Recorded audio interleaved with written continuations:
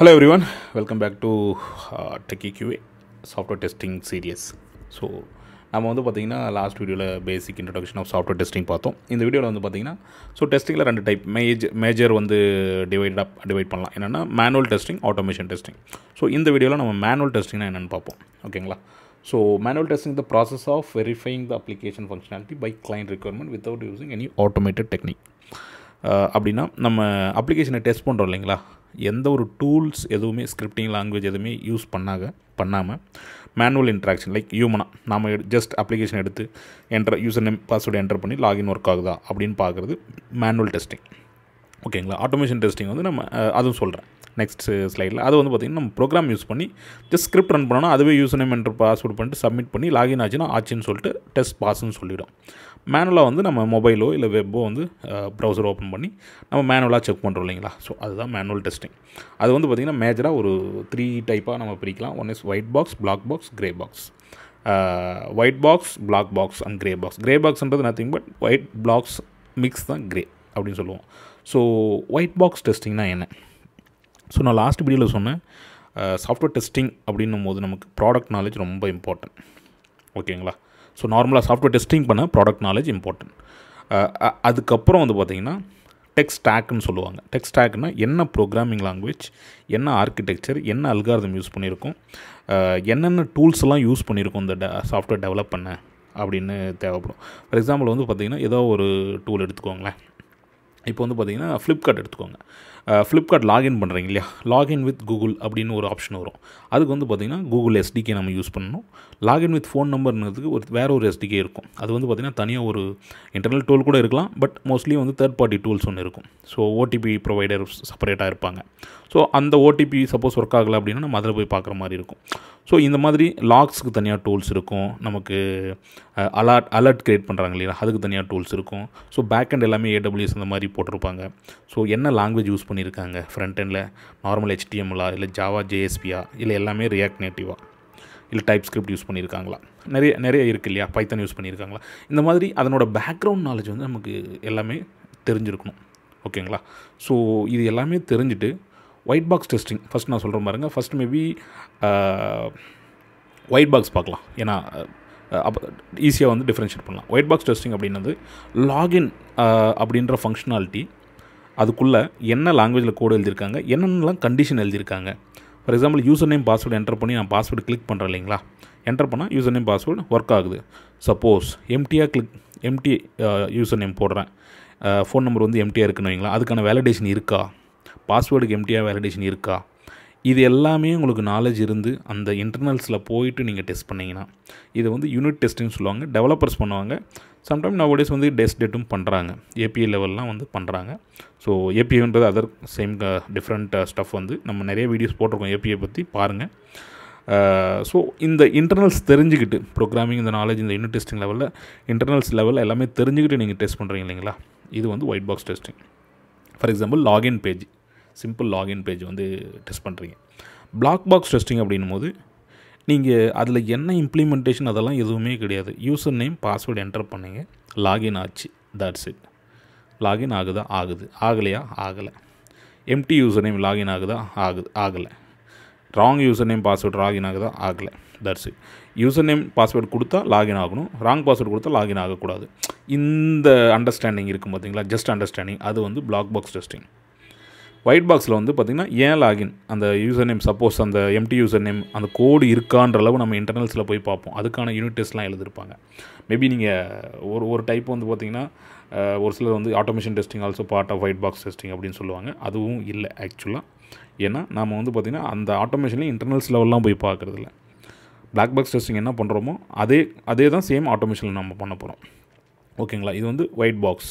நம்ம இருக்கிற ப்ரோக்ராமிங் அந்த கோடு எல்லா நாலேஜும் தெரிஞ்சுக்கிட்டு கோட் லெவலில் போயிட்டு நம்ம டெஸ்ட் பண்ணுறோம். அதுக்கான வேலிடேஷன், அந்த கோடுக்கான செக்ஸ் எழுதுகிறோம். It's called unit testing. அந்த மாதிரி லெவலில் பார்க்குறோம். இல்லை நீங்கள் டைரெக்டாக கோடே போயிட்டு வேலிடேட் பண்ணுறீங்க. ஸோ இந்த கண்டிஷன்லாம் எழுதியிருக்கா அப்படின்ட்டு ஒரு லெவல் போனீங்கன்னா அதையும் செக் பண்ணுவீங்க. பக் வருது, ஏன் வருது அப்படின்னா டெவலப்பர் சொன்னோம் நான் ஃபிக்ஸ் பண்ணிட்டேன்ட்டு. டெவலில் ஒர்க் ஆகும், QA என்வரான்மெண்ட்டில் ஒர்க் ஆகுது, டிஃப்ரெண்ட் என்வரான்மெண்ட் இதெல்லாம் வரும் பின்னாடி. அப்போ வந்து நீங்கள் அந்த கோடே போய் பார்க்கலாம், ஆக்சுவலாக எழுதியிருக்கானா இல்லையா. ஸோ இதெல்லாம் வந்து ஒயிட் பாக்ஸ் டெஸ்டிங்னு சொல்லலாம். அந்த அந்த அளவு நாலேஜ் இருக்கணும் QAக்குன்றது தான் என்னோட விருப்பம். ஸோ அதர்வைஸ் வந்து QA எல்லா வீடியோலையும் நான் இதை சொல்லுவேன். QA வந்து நம்ம கண்டிப்பாக நம்ம வந்து சைட்லைன் பண்ணிடுவாங்க. ஸோ QA என்ன பண்ணுற நீ, நாங்கள் பெருசாக ஒன்று டெவலப் பண்ணிகிட்ருக்கோம், நீ வந்து அது தப்பு இது தப்புன்னு சொல்கிற அவ்வளோதானே அப்படின்ற மாதிரி நம்ம சைட்லைன் பண்ணிகிட்டே இருப்பாங்க. நீங்கள் ஜஸ்ட்டு ப்ளேம் மட்டும் பண்ணிகிட்டு இருந்தீங்கன்னா, ப்ளேம் இன் த சென்ஸ் பக்கு அந்த இஷ்யூவை மட்டும் ரைஸ் பண்ணிட்டு அப்படியே உட்காந்துருந்தீங்கன்னா, ஸோ அங்கேயே இருக்க வேண்டியதான். வேறு எந்த ஆப்ஷன் வேறு எங்கேயுமே போக முடியாது, அப்படியே தான் இருக்கணும். So okay, let's white box testing, black box testing. இது க்ரே பாக்ஸ் டெஸ்டிங்னா என்னென்னா, அந்த கண்டிஷன்ஸ்லாம் இருக்குது, இதெல்லாம் எழுதியிருக்காங்க அப்படின்ற நாலேஜ் வச்சுட்டு நம்ம ஃப்ரண்ட் எண்டில் டெஸ்ட் பண்ணுறது. So it's like mix of போத்து தான்.